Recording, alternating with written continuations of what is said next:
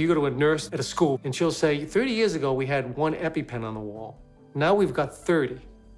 We've got the same enrollment, same amount of kids. Or now we have 60 EpiPens.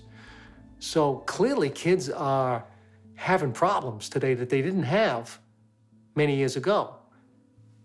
So you gotta ask yourself, why? Why is this?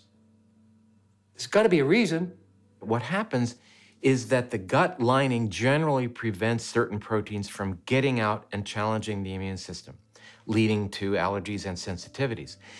Anything that can threaten the lining of the gut can increase the risk of these food sensitivities. And when you understand that glyphosate, by changing the gut bacteria, whose job it is to maintain the gut lining, will therefore lead to permeability of the gut, leakiness of the gut, or may lead to it.